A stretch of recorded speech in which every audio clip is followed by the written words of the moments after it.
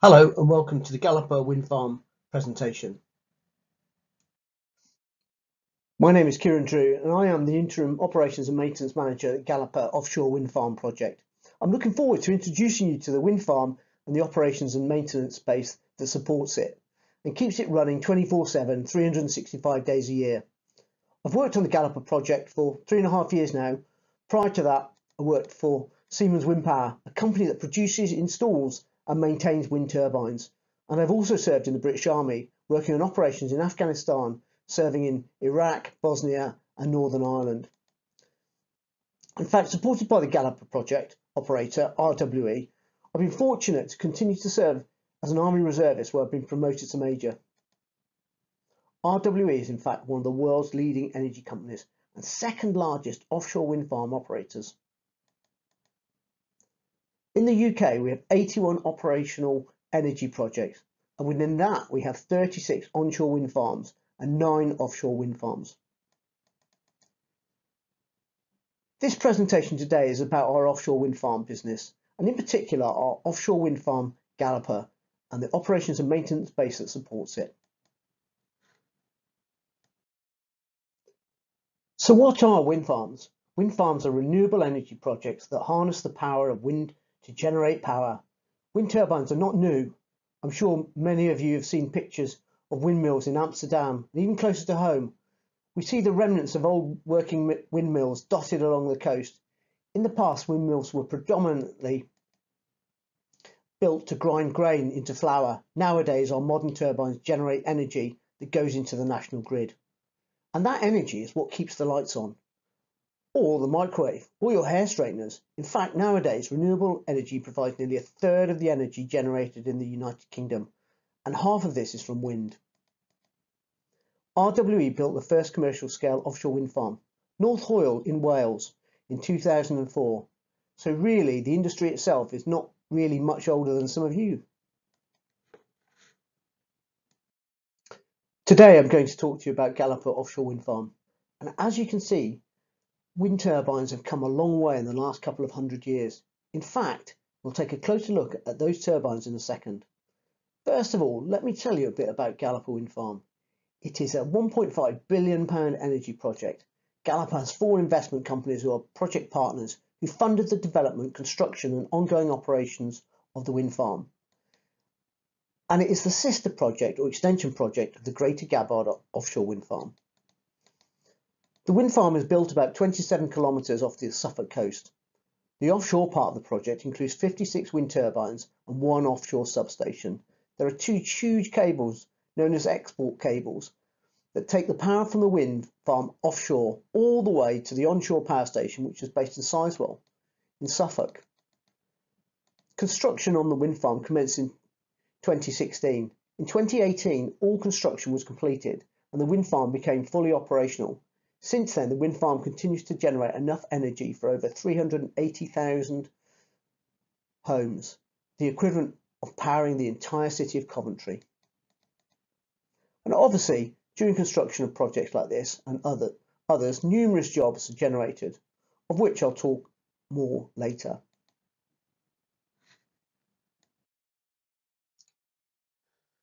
The project location, as I mentioned, is off the coast of Suffolk, around 27 kilometres out in the upper North Sea. The turbine assembly base was in Great Yarmouth and was a temporary base. The Port of Lowestoft was a hive of activity during construction of the wind farm, as this was where all the construction team and vessels were based. And moving further down the coast, you can see Sizewell, which is where our onshore substation was built, actually very close to Sizewell Nuclear Power Station, if any of you have ever seen it. And finally, the project's purpose-built operations and maintenance base, which I'll tell you more about later, is in Harwich, securing long-term skilled jobs for the area.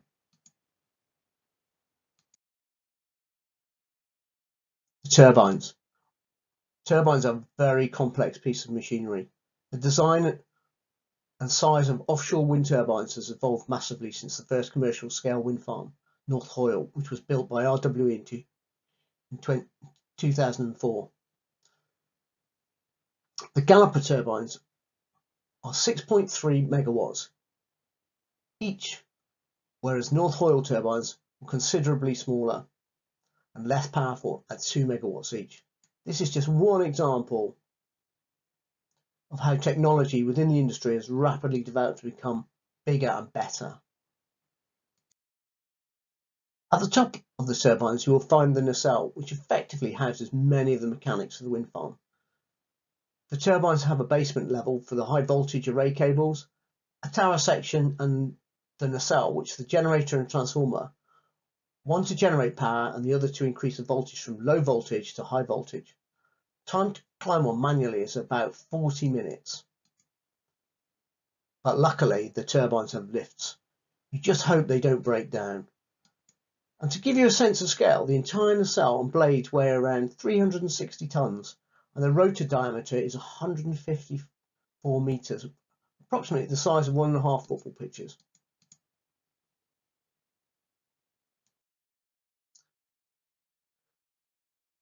Here you see various aspects of turbines being built. The people in the photos will help give you an idea of the scale and size of the different parts of the turbines. Look at how small some of the team look in comparison to the turbine parts.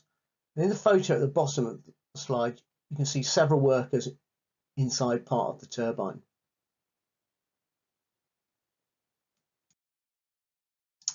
The onshore substation, as I mentioned before, is a very important part of the wind farm. And as you'll have realised, although the wind farm is offshore, a significant amount of its infrastructure is actually onshore. And that's so that we can get the energy from the offshore into the grid onshore. To do this, we need to build a dedicated onshore substation at Sizewell. These pictures were taken between 2016 and 2017 and show Galloper's substation being built. Sizewell is a very picturesque area and an area of outstanding natural beauty. So there's a beautiful beach in the area and beach huts and residents. Therefore, our consultation and engagement with local people around the building of the onshore substation and cabling was extremely important. And we continue to have a very good relationship with the local residents to this day.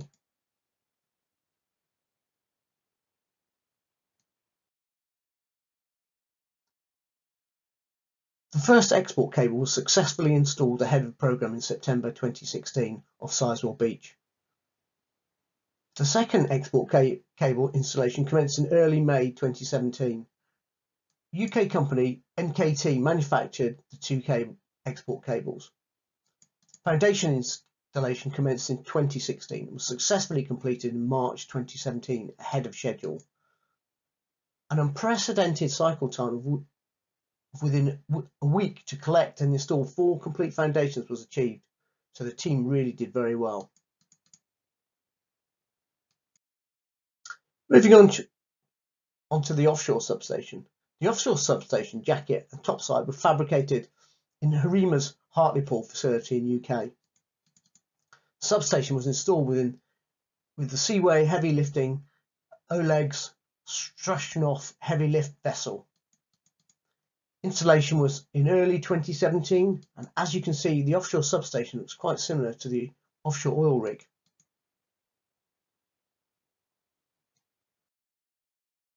And now the operations and maintenance base. This is a state-of-the-art operations facility with a crew transfer pontoon and warehousing to support the ongoing operation and maintenance of the wind farm. We commenced construction in 2018 and was completed by the end of 2019. And actually, 2 of the main contractors were East Coast based. We were able to move our team of around 60 employees into the base around Christmas 2019. Prior to that, we had been working from static cabins, also on the port of Harwich. And now, with our state-of-the-art purpose-built facility, Galloper and Siemens employees can operate and maintain the base 24/7 all the year round. Here you see the completed Galloper operations and maintenance base. It will support the wind farm for its 23-year lifespan, and many of the workforce are local and East Coast based. So the wind farm and the operations and maintenance base equate to long-term skilled jobs for the local area. Over and above that, the Galloper team have over the years worked closely with the local educational institutes and learning establishments to support a number of different initiatives, from school career days, virtual wind farm tours, to work experience placements. In the summer of 2019, we were delighted to launch our apprenticeship scheme in partnership with the East Coast College and welcome on board our 3 apprentices, Eve, Rosie and Thomas. Once they've completed the 4-year scheme successfully, they will be qualified as engineering technicians to level 3 standard. Competition is tough for placements such as these, with over 70 applications received for the 3 slots.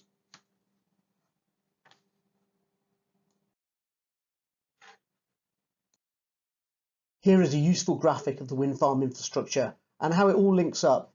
So working right to left, you have a close-up image of the turbine monopile, and then moving through the graphic you can see the Siemens turbines, which are connected by array cables buried in the seabed to the offshore substation. And then the export cables in red, which there are 2, which go from the offshore substation to the Galloper onshore substation, and then the onshore substation connects it to the national grid, and there you get your power. So, to sum up, the technical side of things, our turbines generate the power from the wind. Cables under the seabed carry the power from the turbines to the substation. The offshore substation steps up the voltage to make it more efficient to travel. Our onshore substation connects our wind farm to the national grid. However, the story doesn't end there. Wind farms are not just about technology, they are also very important about people and communities. But it's not all about technology. At the end of the day, our industry is reliant on the community we build and operate in. We have a role to play in developing these relationships and getting them right. From the local communities around onshore infrastructure, local political support, business engagement, local authority expertise, and the employees of the future. It's about building these networks, happening right here, right now, and continuing to shape these positive relationships now and for the future. Some fantastic examples of this are the East Coast Energy Internship Scheme, which Galloper and James Fisher were privileged to jointly host the first ever students to take part in the internship scheme in 2016. And then in 2017, and also our work with ex-Armed Forces personnel, RWE this year signed the Armed Forces Covenant, which basically means we are proactive about supporting our serving and former Armed Forces personnel. And we employ several ex-Armed Forces personnel, including myself, on the project. Also, our Community Benefit Fund means we can donate a considerable amount to local good causes year on year. Each of our renewable energy projects has a community fund. For example, this year we've been working with Essex Community Foundation to support their efforts around the COVID pandemic. And we have been known to do our own fundraising activities like Galloper sportive events or running marathons to raise money for good causes. To follow the project and what we're up to, please check our Instagram page.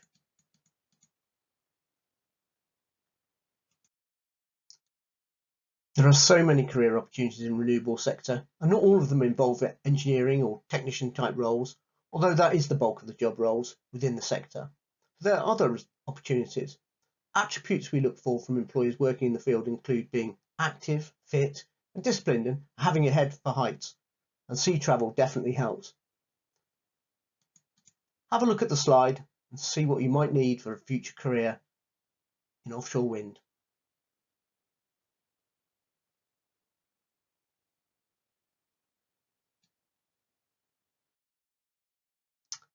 Here's an example of personal protective equipment worn when offshore. As you can see, our technicians are heavily protected and have all the equipment they require to go offshore and climb the turbine and transfer from the crew transfer vessel onto the monopile. And that also allows them to work inside the turbine safely.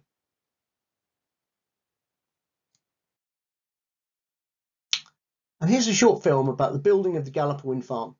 Some of the project partners have changed since this was filmed, but it gives you a really good insight into the project.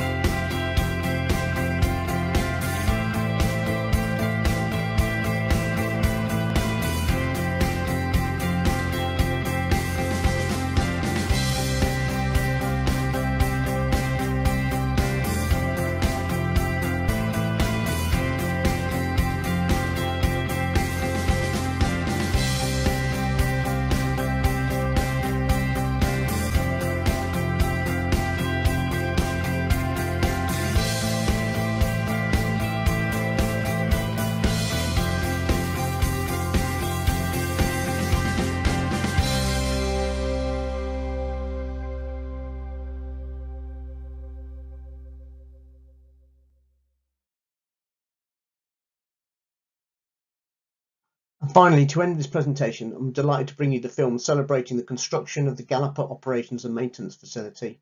I hope you enjoy it.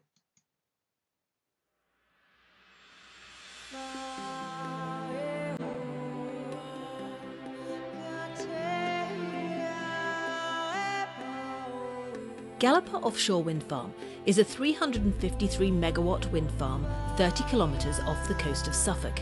The amount of green power the wind farm is expected to generate on average each year is approximately equal to the annual electricity needs of around 380,700 UK households.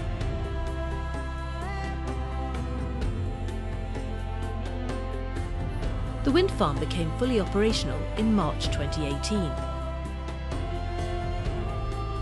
To support the ongoing operation and maintenance of the wind farm, a new state-of-the-art O&M facility has been purpose-built in Harwich. It represents an investment of £10 million and will support the wind farm for its predicted lifespan of 23 years.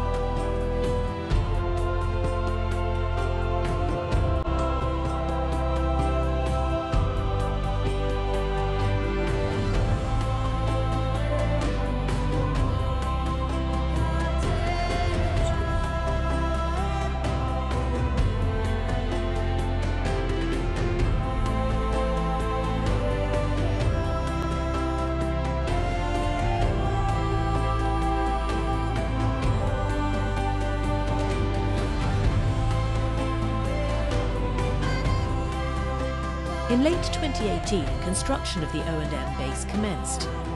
This included the new access road, pontoon and base itself. All were delivered on budget and on schedule. And the facility became home to around 60 full-time employees in early 2020. Galloper is run by Energy. Energy is a service provider who developed and now operate Galloper Wind Farm. The other investors, apart from Energy, are Siemens Financial Services, Macquarie, Sumitomo and ESB. And they've been involved since the development stage and now through to the operations stage. Yeah, so the local support has been fantastic. You know, with tendering council locally have supported us all the way through the development of the wind farm and now the development of this site.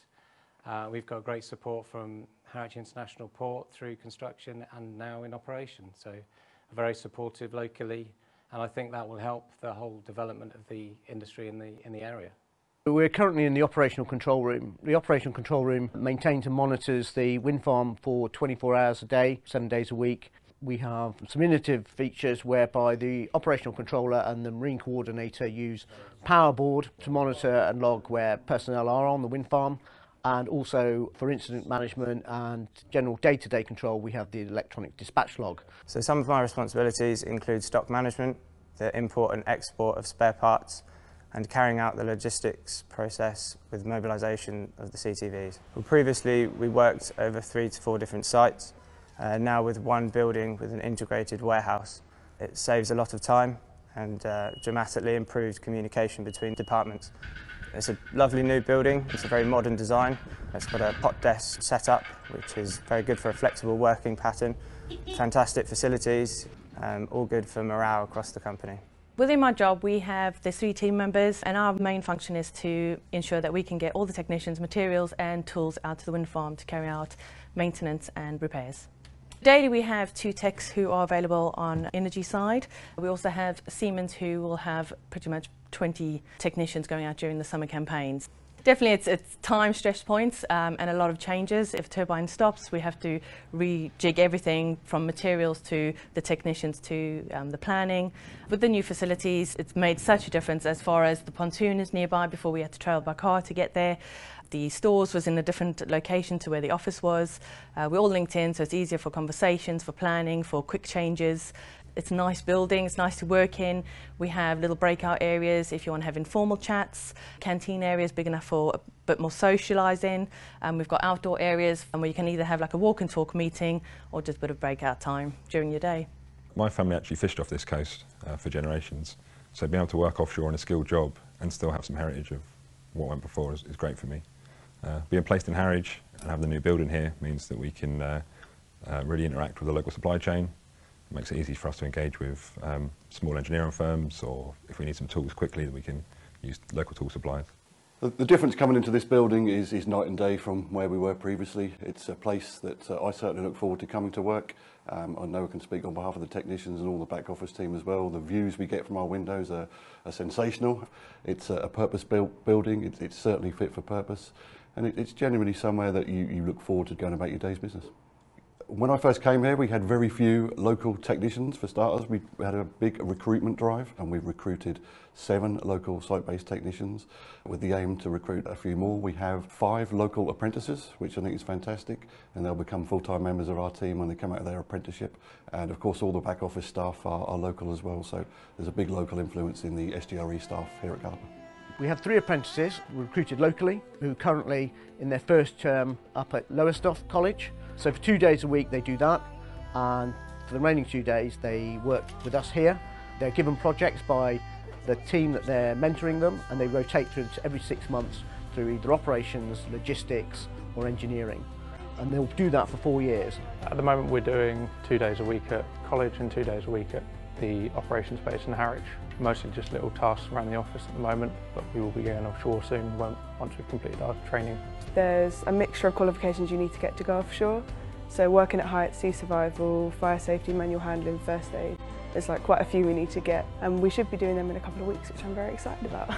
At college we've done a lot of theory-based stuff at the moment, work on health and safety and making work more efficient, and then a lot of practical stuff as well, basic hand tooling and working with hydraulics and pneumatics. At the end of the apprenticeship, I'll be a fully qualified offshore wind turbine technician. I'll have a level 3 qualification in technician standard engineering, and by the end of it we'll be embedded with Siemens.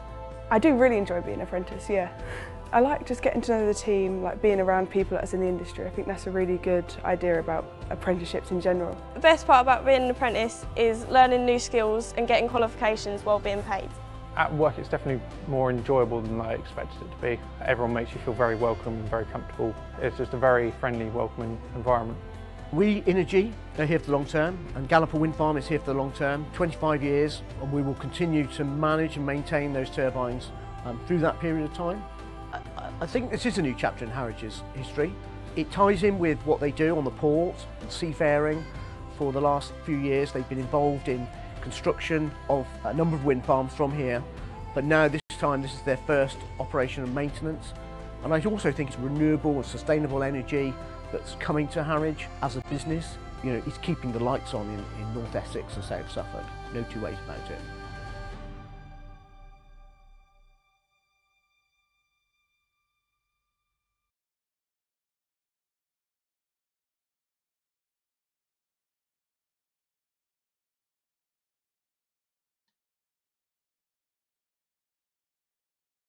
That ends the presentation. Thank you for listening.